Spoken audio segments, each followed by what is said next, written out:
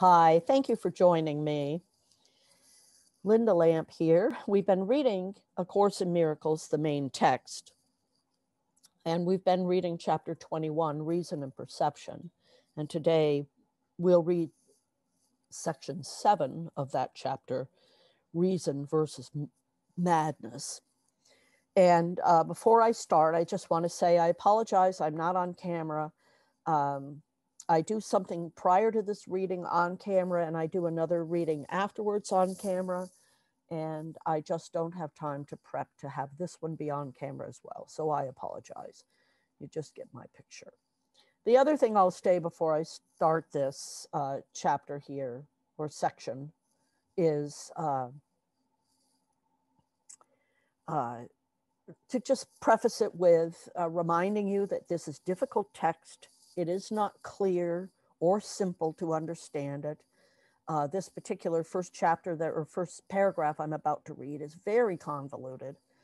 So just be patient with yourself and remember, this is channeled work. It came through someone else. So it's got that overhead that we have to process as well. Let's see how this goes today. Reason versus madness. Reason cannot see sin, but can see errors and leads to their correction. It does not value them, but their correction. Reason will also tell you that when you think you sin, you call for help. Yet if you will not accept the help you call for, you will not believe that it is yours to give. And so you will not give it, thus maintaining the belief. For uncorrected error of any kind deceives you about the power that is in you to make correction. If it can correct and you allow it not to do so, you deny it to yourself and to your brother. And if he shares this same belief, you both will think that you are damned. This you could spare him and yourself, for reason would not make way for correction in you alone. Correction cannot be accepted or refuted by you without your brother. Sin would maintain it can.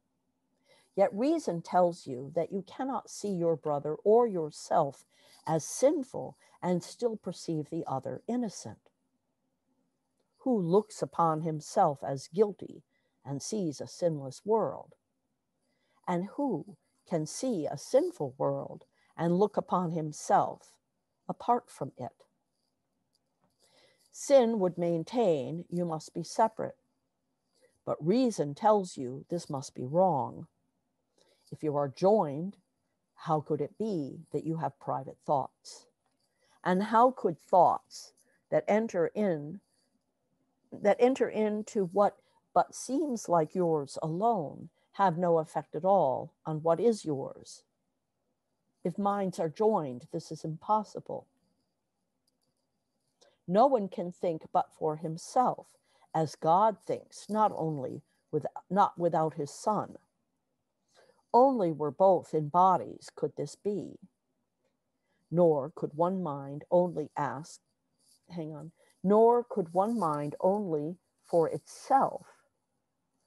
Sorry, I missed a word. Nor could one mind think only for itself, unless the body were mind. For only bodies can be separate and therefore unreal. The home of madness cannot be the home of reason. Yet it is easy to leave the home of madness if you see reason. You do not leave insanity by going somewhere else. You leave it simply by accepting reason where madness was.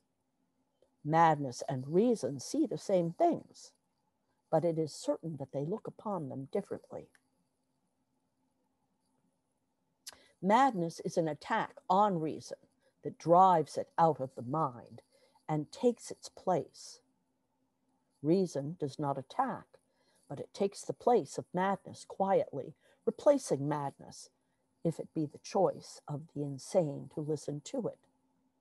But the insane will not know their will, for they believe they see the body, and let their madness tell them it is real. Reason would be incapable of this. And if you would defend the body against your reason, you will not understand the body or yourself. The body does not separate you from your brother, and if you think it does, you are insane. But madness has a purpose and believes it also has the means to make the purpose real. To see the body as a barrier between what reason tells you must be joined, must be insane. Nor could you see it if you heard the voice of reason. What can there be that stands between what is continuous? And if there is nothing in between, how can what enters part be kept away from other parts? Let me try that sentence again.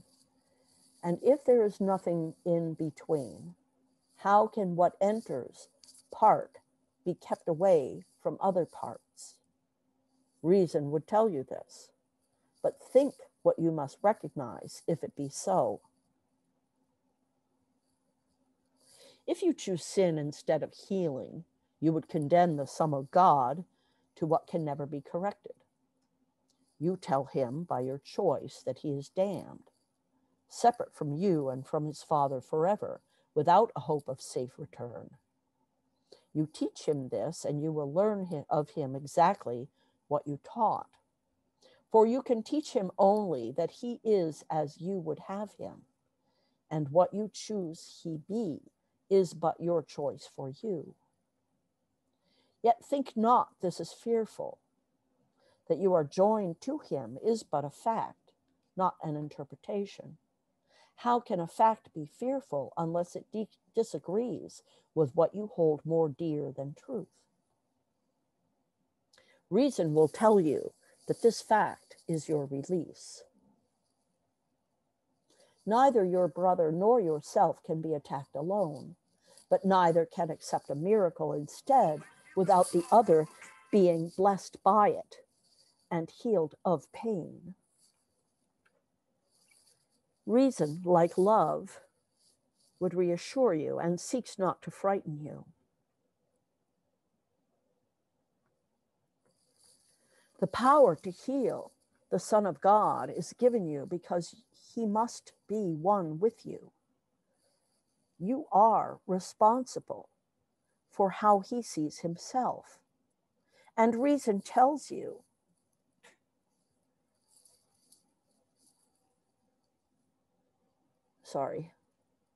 And reason tells you it is given you to change his whole mind, which is one with you in just an instant. And any instant serves to bring complete correction of his errors and make him whole. The instant you choose to let yourself be healed, in that same instant is his whole salvation seen as complete with yours. Reason is given you to understand that this is so. For reason, kind as is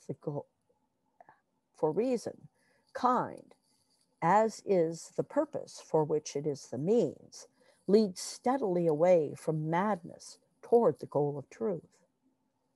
And here you will lay down the burden of denying truth. This is the burden that is terrible, and not the truth. That you are joined is your salvation, the gift of heaven, not the gift of fear. Does heaven seem to be a burden to you? In madness, yes. And yet what madness sees must be dispelled by reason. Reason assures you heaven is what you want and all you want. Listen to him who speaks with reason and brings your reason into line with his. Be willing to let reason be the means by which he would direct you how to leave insanity behind. Hide not behind insanity in order to escape from reason. What madness would conceal, the Holy Spirit still holds out for everyone to look upon with gladness. You are your brother's savior. He is yours. Reason speaks happily indeed of this. Hang on a second. I need to clear my throat. Okay. This gracious plan was given love by love. And what love plans is like itself in this. Being united, it would have you learn what you must be. And being one with it, it must be given to you to give what it has given and give still. Spend but an instant in the glad acceptance of what is given you to give your brother and learn with him what has been given both of you. To give no more, bless. To give is no more blessed than to receive, but neither is it less. The Son of God is always blessed as one, and as his gratitude goes out to you who blessed him, reason will tell you that it cannot be you stand apart from blessing. The gratitude he offers you reminds you of the thanks your Father gives you for completing him. And here alone does reason tell you that you can understand what you must be. Your Father is as close to you as is your brother. Yet what is there that could be nearer to you than yourself? The power you have over the Son of God is not a threat to his reality, but it attests to it. Where could his freedom lie but in himself, if he be free already? And who could bind him but himself, if he deny his freedom? God is not mocked, no more his Son can be imprisoned, saved by his own desire. And it is by his own desire that he is freed. Such is his strength, and not his weakness. He is at his own mercy. And here he chooses to be merciful. There he is free. But where he chooses to condemn instead, there is he held a prisoner, waiting in chains his pardon on himself to set him free. So that is the end of section 7, reason versus madness. And let me just take a moment here and see if I can find, there were a couple of places I wanted to speak to. So this paragraph here that starts, no one can think but for himself, as God thinks not without his Son. Only were both in bodies could this be, nor could one mind think only for itself unless the body were the mind, for only bodies can be separate and therefore unreal. So let's talk about this for a minute. It's very convoluted and not clear. But what is clear, what we know is clear, is that this physical world is an illusion. And so when it says only bodies can be separate and therefore unreal, this is what it's referring to, I believe, is the fact that ultimately everything around us is unreal.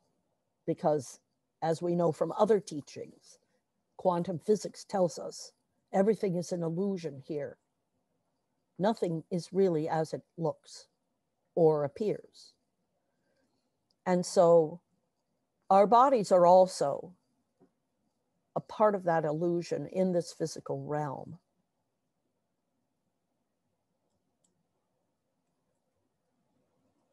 That's what I believe it is talking about here.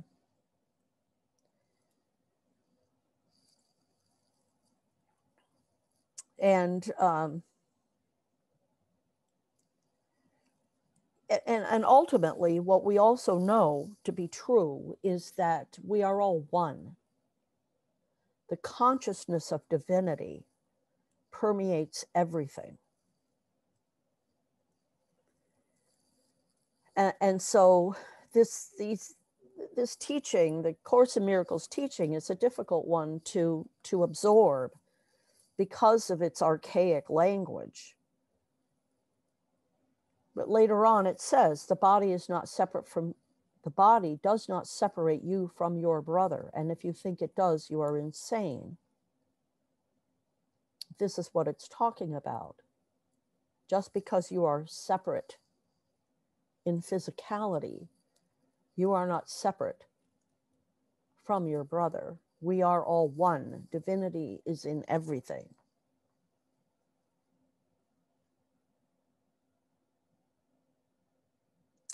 If you choose sin instead of healing, you would condemn the Son of God to what can never be corrected. Of course, I don't care for that kind of language because this notion of can never be corrected. There is no such thing as time. And so in the instant, things can instantly be corrected and forgiven. But the Course in Miracles doesn't work time into its teaching so much. You are your brother's savior, and he is yours. And that is because we are one. We are one. And it is through that embracing of that oneness that we save each other.